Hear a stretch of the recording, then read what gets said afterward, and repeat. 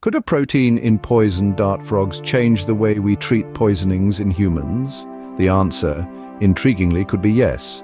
So let's dive right into the fascinating world of these vibrant yet venomous creatures. In the dense, vibrant jungles, poison dart frogs have a secret weapon for survival. Hidden within their skin is a protein with a unique ability.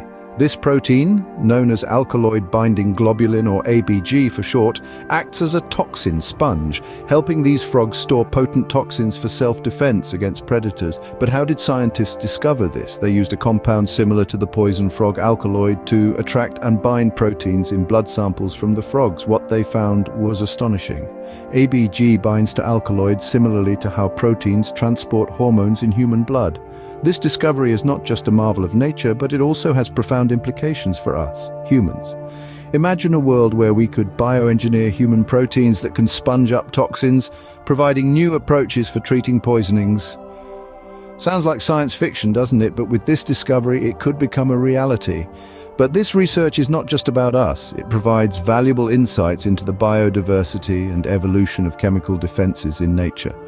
It's a testament to the myriad wonders hidden within the natural world, waiting to be discovered. This groundbreaking research was made possible by various organizations, including the National Science Foundation and the Howard Hughes Medical Institute, who saw the potential in studying these remarkable creatures. So, stick around till the end of the video to discover how this seemingly obscure protein could potentially revolutionize the medical field.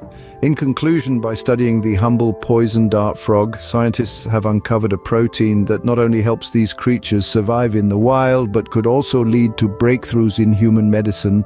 So remember, even in the smallest of creatures, there can be hidden marvels with the potential to change the world. To continuously be enlightened, like and subscribe.